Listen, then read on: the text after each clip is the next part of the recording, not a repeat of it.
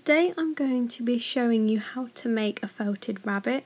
So I'm making a custom-made felted rabbit today, and to start off with I'm going to get some of my core wool and I'm going to felt this into an oblong shape, and this is to make the body of the rabbit.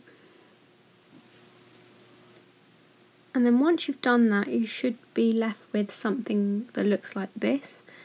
So now I'm going to felt the head, and that will go on this side of the body.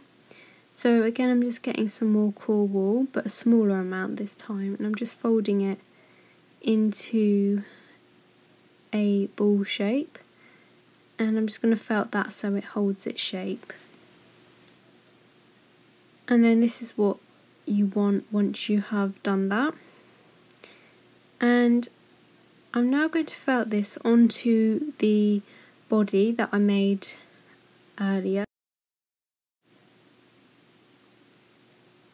So now that that's all attached, I'm going to make two legs to go on the front of the rabbit.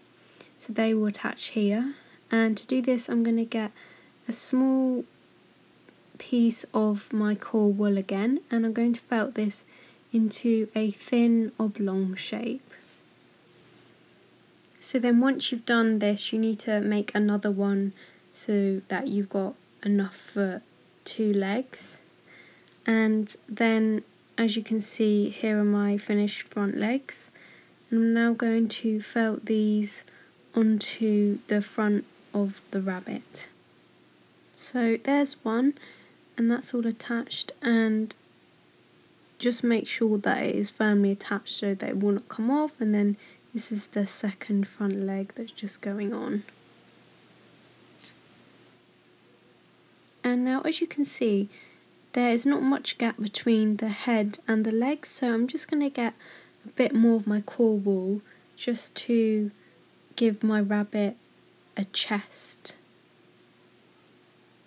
And sometimes it's just about judging it as you go along as to any changes that need to be made. So this is what it's looking like so far. So next we need to create the hind leg. So I'm going to felt some core wool on the side of the rabbit's body at the back for the top part of the hind leg. And I will repeat this on the other side of the rabbit's body. So this is what you're aiming for it to look like once you've done that. And now it's time to felt another two legs for the lower half of each back leg.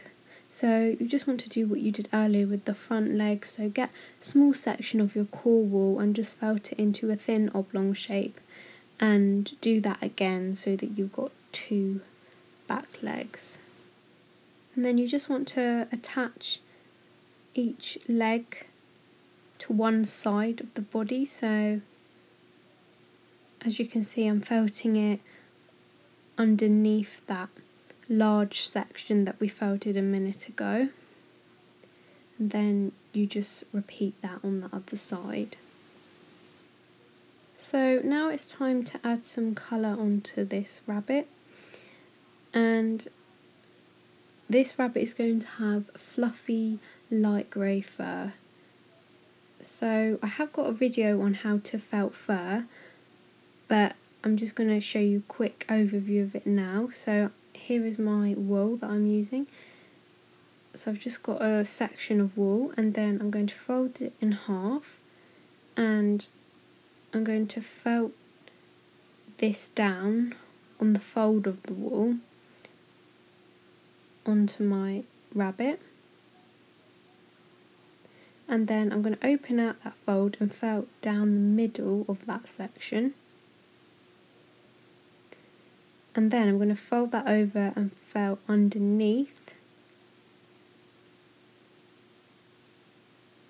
And then I'll flip that over and felt on top of that section, and that just makes sure the wool is nice and secure.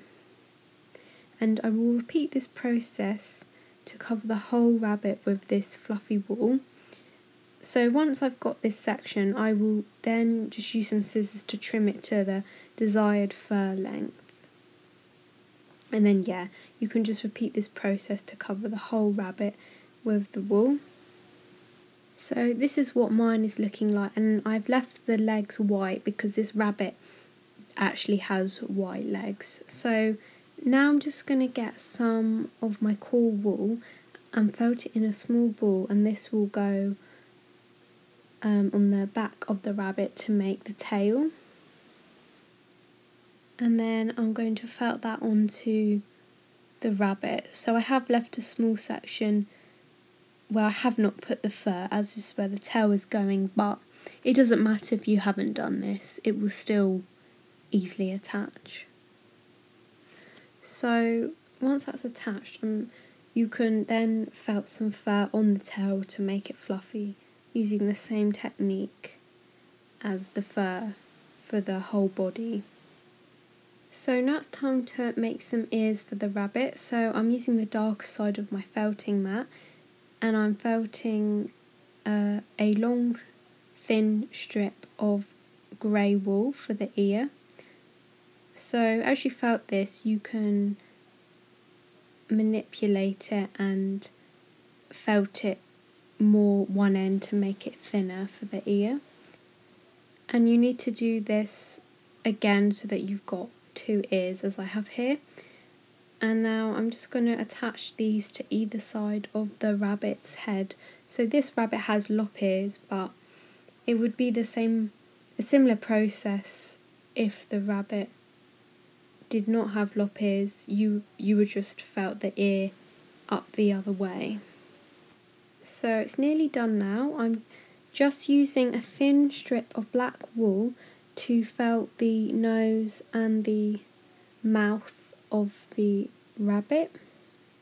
So I've chosen black, but obviously you could do pink if you wanted, and this is what you want it to look like.